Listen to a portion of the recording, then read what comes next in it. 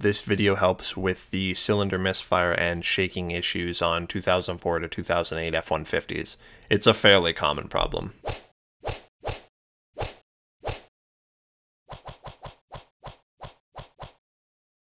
So this is out of the normal branch of my normal type of tutorial videos, but I fought enough with it for enough years that I thought I would be the nice guy on YouTube and I would make a video about it. Not the first person to make a video about it, but there's so many different issues and resolutions that it could be that every video helps. So for the 2004 to 2008 F-150s, there's a significant problem with them having cylinder misfire issues and a significant shake. Everyone's different. Mine just happened to be, seemed to be in overdrive if I went to pass somebody or I really hammered on it, from the range of 90 to 120.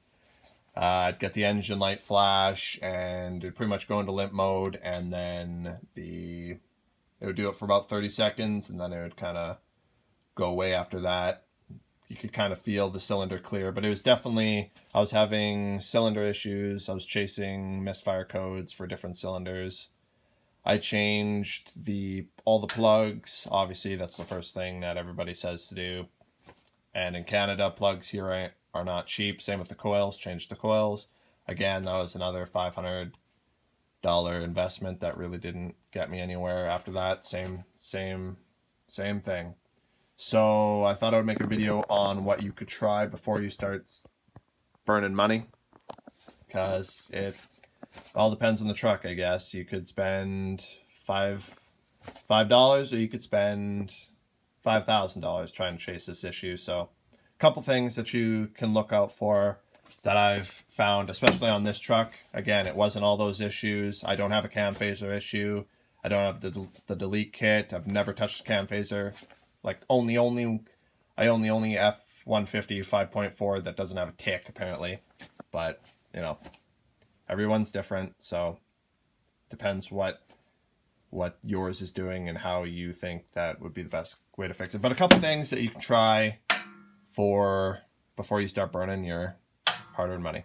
So the PCM, it is possible that it's just got a shit connection. They run on such low voltage that the slightest little, it could feel like it's in there, but just take it out, kind of clean the contacts a little bit, just be careful, and then slide it back in and see if that makes a difference. This little bastard right here, I don't know if it's on all trucks. I'm pretty sure it is. I've checked one other truck and it's here. This line is a vacuum line and it leads to absolutely nothing.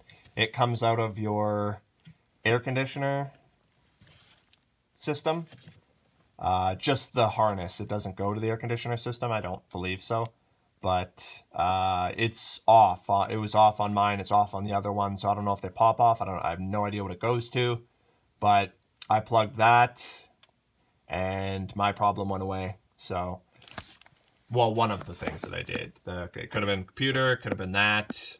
And lastly, the airbox cleaner. So what I've read for this issue is if you take off your airbox cleaner, I don't know if this is the issue. It doesn't really, I mean, scientifically it sounds valid, but I don't know. I don't hold a lot of merit in it, but you can try it. It's worth a shot. It's cheap. So anyway, if you take the air cleaner box off, from factory, there is a foam seal, and I guess it creates a vacuum seal in the airbox, and then so the MAF sensor is here, and if there's no seal, which like there's a significant gap of about that much letting air in. So what they say happens, and this is an odd one, is it sucks so much air in that it creates a vortex in here, tripping the MAF sensor and sending it into limp mode.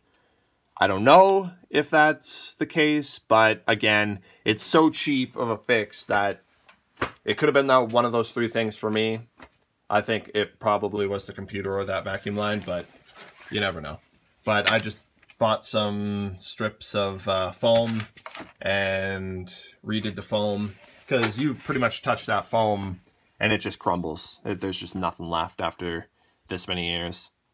And then, so again, it could be literally anything. Just something to try. I battled with it for so goddamn long that, again, I decided to make a video, which I normally don't do for these sort of things, but hopefully it stops people from spending thousands of dollars taking it to Ford like I did and then scratching their head and having no idea either. So that was money well spent. But before you start snapping plugs, which you're gonna, and before you start burning money for new coils, just give this a shot. Again, that vacuum line, the PC, the computer, and the airbox cleaner. Just give it a shot. Again, who the hell knows? So hopefully this maybe fixes a couple people's problems. Again, who knows what it is with these goddamn things. So if I could save a couple people the trips, I've done my job. So again, good luck. Good trucks, but you know, everyone has their issues. Thanks for watching.